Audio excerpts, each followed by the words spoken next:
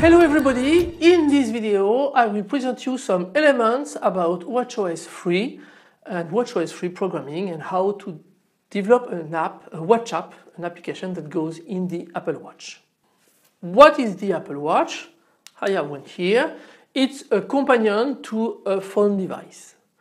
And in fact, the idea is to have some operations that you can do on your watch and you can maybe drive some applications, you can watch things, etc., etc. For example, when you get an SMS and the phone is in your pocket, you can watch it here, or you can watch weather, whatever, and of course you have an interaction between the phone, because all the outside communication so far within the current versions of the Apple Watch are just handled by the telephone, and you have connection, a wireless connection between the phone and the watch. The first operating system that was operated on the Apple Watch was WatchOS 1, and in fact, apart the Apple's apps, no application was executed on the Apple Watch. Only on the telephone, by means of a sort of extension, and only the display was deported on the watch. From Apple Watch 2, it's now possible to execute your code directly on the watch, and some elements like image can also be located in the watch. And you have, of course, to be careful because you have even less CPU in your watch than in your phone, less memory in your watch than in your phone, and less battery in your watch than in your phone, etc., etc. So, what are the interactions between the phone and the watch? In fact, the phone may send notification and requests to the watch to be displayed on the watch. And of course, the watch may require network information, data, GPS location, etc., etc. So basically, this is the idea. And of course, even if your phone is far from your watch, if both are connected to a wireless network, you may have, I said far, of course it's just meters or tens of meters, okay, then your watch and your telephone may still communicate together. So that's the philosophy. So you have two sizes of watches. The big one, 42 millimeters, and this is the number of pixels, the size in pixel you have and the size in points. And the small one, 38 millimeters, this is the size in pixel and the size in points.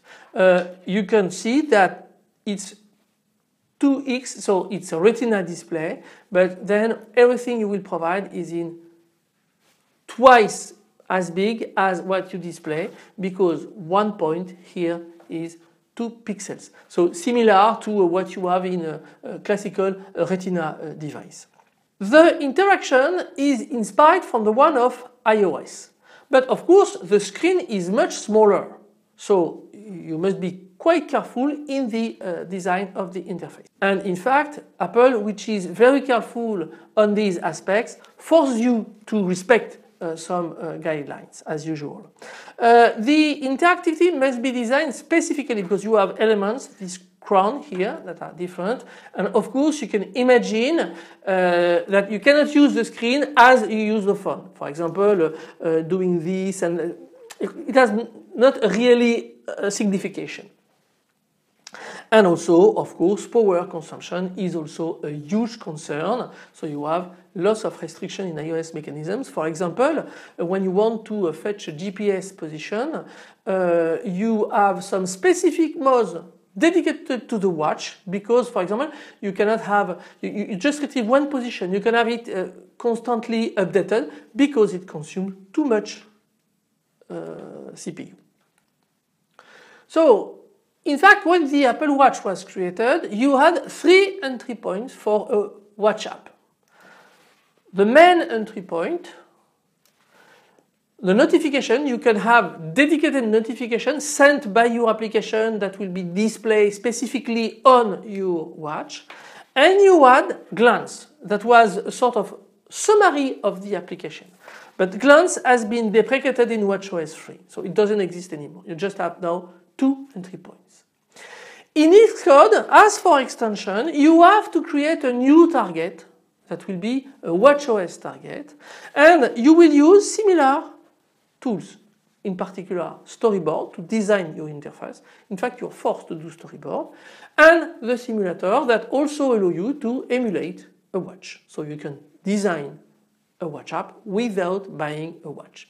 Of course, as for regular application, it's much better to see how it works on the watch, because you will experiment delays and execution in real condition, and etc. etc. All other tools are also available. You have APIs and frameworks, and they are derived from those of iOS. In fact, the prefix will change. It will be WK for WatchKit instead of UI for user interface. And of course, lots of restrictions apply. So, what do you have in WatchKit? First, you have WK interface controllers. And you may have several. At least you have one associated to the main entry point. It's which one? This one is required. But you may have several if you want to push several parts of your application. This component is the equivalent in UIKit of the UI view controller. And you have a WK user notification interface controller for the management of notifications. You have WK interface device, that is sort of UI device stuff, so gives you information about the current device, screens bound, screen scale, current local, that can provide you useful information to determine if you are in a big watch or in a small watch. And you have WK interface objects for all the interface mechanisms. You have a lot of interface elements, and every new release of WatchOS, Apple is introducing more. And you won't be surprised to see that you have a WK interface button. You have one here. Yes, these are buttons. These are buttons. You have WK interface label. Okay, you have everywhere. This is a label. And you have a specific label, which is the WK interface date, which is a label that automatically displays the date. You have WK interface group. The WK interface group allows you to arrange and group several interfaces. For example, here you have 2 buttons aside. In fact, they are most probably inside a group. Okay, this might also provide a group. Okay, that is arranged vertically with this button, this switch, this slider, etc., etc. You have WK interface image, no surprise, equivalent of UI image view. WK interface map here, and you have constraints on the interactions, of course, and limit on the number of annotations you can set. WK interface slider here. WK interface switch here, WK interface speaker. You have here some pickers with predefined variants. In fact, this one didn't exist in the first version of WatchOS. WK interface table, that is a simplified sort of UI table view controller. WK interface timer, which is new, that's a sort of label that includes a countdown, okay, and then you can trigger things, etc., etc. And WK interface separator. This line is typically a separator, and a WK interface activity ring. I don't have one display, but you know these rings are the rings, the progression rings that you can see, for example, with the sport applications. And, oh, I have to do that many distance by running, and you have it's circular. Okay, and now you have a dedicated mechanism to create these. In the first version, you have to do it by hand. It was a little bit painful.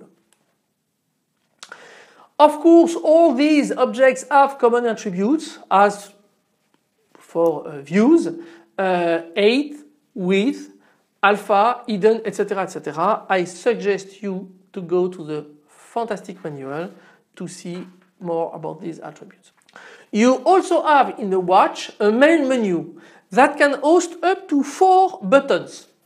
And these buttons, you can associate to them actions that are located in the main WK interface controller. That's quite simple. You have a sort of watch extension life cycle. So when you are, you have something here, this is the extension. So you are starting requiring the extension to run. It loads the interface. Then it inits the interface, and so you have a method that is called, which is named init with context. Okay, you will see that in the example.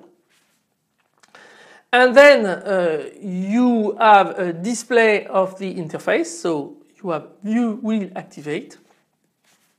Then it's loading elements, you are manipulating your application, etc. So then it invokes your method potentially, and sooner or later you stop the application, and then the method did deactivate is invoked by the system, and the application is then suspended.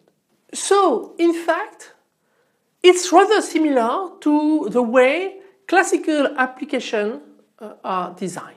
Okay, there are numerous changes. Widgets are a little bit different, but okay, when you see a WK slider, etc. Okay, this sort of reduced version, because you have to consider that you have low power, low CPU, because you have less batteries, small interface, and thus reduced activity.